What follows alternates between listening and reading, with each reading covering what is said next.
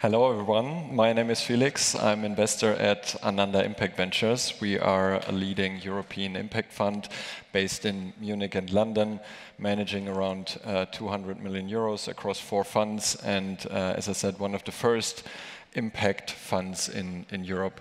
We are a general fund, early stage fund, so pre-seed until Series A, general in that sense that all companies, all startups that address a societal problem fit in our scope. That can be healthcare, elderly care, diversity and inclusion, and that's why we are here today, obviously sustainability. One of our portfolio companies was already introduced. Thomas, the CEO, is sitting next to me, OroraTech, and it's also about the same as Modern Meadows and what Catherine talked about. It's about the combination of scalability and sustainability, and that's what we found so attractive as investors. Because before I talk more about that, please welcome Thomas as well. Thomas is CEO and founder. Please tell us a little bit more on what you are doing at OroraTech. Thank you. It's very cool to be here in this very important conference on sustainability, actually. So our vision is firm intelligence for sustainable Earth. What does it mean? So we do thermal infrared imaging from satellites, so from space, and thermal infrared is actually the temperature. So we measure the temperature several times a day, down to real time at the end, to provide different solutions in climate change adaptation and mitigation.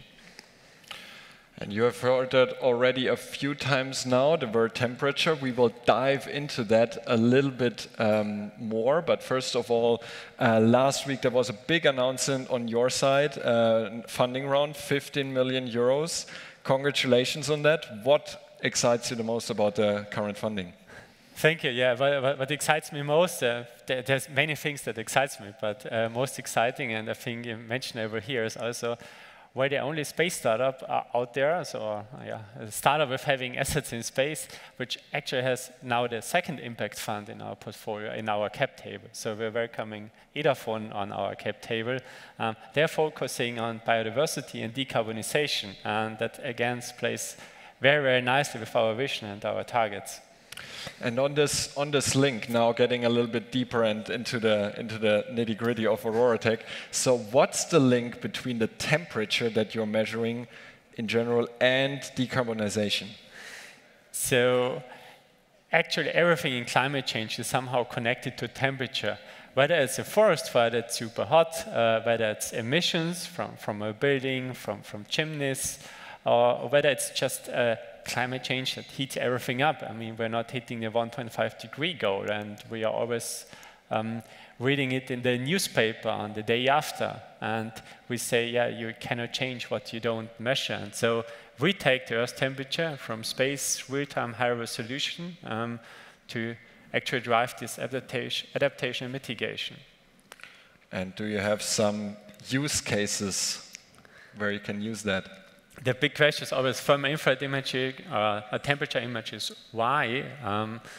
This is a normal satellite image, so I see you taking pictures. The cool thing is coming soon. You see this spot here, some agricultural fields. There's another spot, you see some dark forest area. Let's look at it in thermal infrared imagery. So suddenly, the fields have different shades than before. The darker the field is, the more moisture is in the field, the more water is evaporating. So it's very important if we don't have enough water as a source to fairly distribute it, for example. On the other hand, on the left side, you see this very hot spot, so this very bright spot in the forest, which was before very dark. This means, yeah, it's very hot. There could be still a fire. It could be very risky that it burns soon. So this is only visible from infrared and therefore needed for actually this climate change adaptation and to also mitigate this. And yeah, you are a space tech company, but there are not only satellites up there. There's also software using the data, analyzing it, and then providing us with insights. And the first, what Marco already mentioned, the first software product on that end is around wildfire, on detection, monitoring, managing. Can you tell us more on this side, what you're doing there? Yeah, so the first area we entered is forest fire detection and monitoring. And I want to highlight one fire we also imaged with our camera this summer. So that's already a real picture. And what we do there is also fire perimeter tracking or fire front monitoring. And this is very important because if you look at this fire, it's a very typical fire in California, but it happens also in South America, in many regions all over the globe. And we had a burnt area of 2,000 hectares there. It was burning for 3 weeks and was costing $16.3 million in just the suppression of the fire, not looking at reforestation costs, for example. And with our data, actually, we enable the firefighters, in this case, to generate the right guidance for attacking the fire, so to suppress it faster, quicker, and more efficiently. And then if you think about that side, so 2,000 hectares burned forest, that roughly correlates to 700,000 tons of CO2 emitted. It's crazy. So if you think about, or if you are able to support firefighters by slashing that area maybe in half, so that it just 1,000 hectares burned, bad enough still, but you also slash CO2 emissions in half. And that's what we, from a commercial perspective, but also from an impact perspective, found so interesting to invest in. So huge impact on CO2, but also it's about adapting to climate risk, which we all become sadly more and more aware and of and affected by. And this combination attacking both, so reducing emissions and that adaptation to climate change, this is in the wildfire area, super interesting. You said these are your images. There's another big milestone from the beginning of this year. You launched your first satellite, and this is, for any satellite company, a huge milestone to show that it's possible, that you are possible to operate this, to operate a satellite. What have you learned from this? So we were also starting to compare our sensor with other sensors.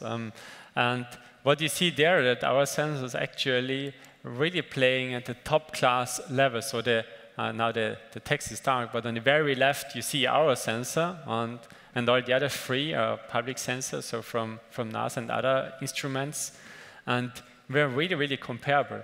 And still, these pictures are taken from a commercial, no, not from a commercial, but from an institutional satellite at the size of a big car or nearly a small truck.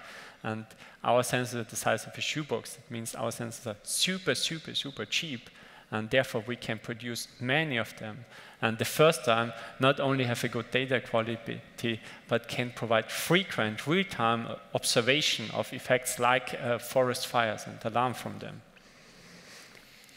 And with that real-time monitoring and its scalability, what else can you do? Also very interesting is it to look at urban heat emissions. For example, here at Los Angeles.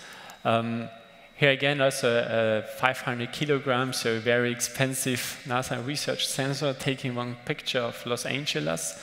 And it's super comparable with our sensor, which has 2 kilograms. So again, few hundred times cheaper. And what you see in the picture is you see that which areas have bad insulation, or sometimes can even scale down to the house, which houses has bad insulation, which power plants are driving also emissions in the city or doing contribute to heat in the city. And many cities are currently scared that they are not livable in the next 10 years, so that in 10 years you don't want to be in Athens, for example, anymore. And so these cities like Athens, Miami, and so on, they install chief heat officers now to actually build up this climate resilience. And our data will play a very important role in these transformations to climate change. And this is also on part that made me, as an investor, even more excited about this. This is not just in one area, wildfire, but it can be adopted to all areas, to agriculture, to urban heat, and also, which is a huge topic at the moment, energy efficiency, heating signatures of building, knowing where to improve heating. So happy to see more of that. What's next for you? What do you have your sights on? More is coming next May already. So next May we're launching our second satellite, or second camera, and this is the first commercial camera. So we already have a few customers lined up there. We're going to sell the data, provide it to projects like the NOAA Data Alliance.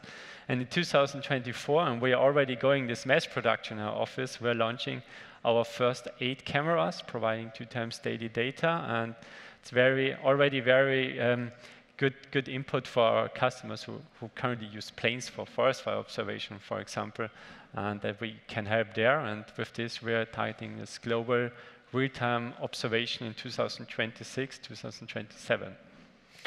Obviously, I'm really looking forward to what's to come. Thank you very much, Thomas.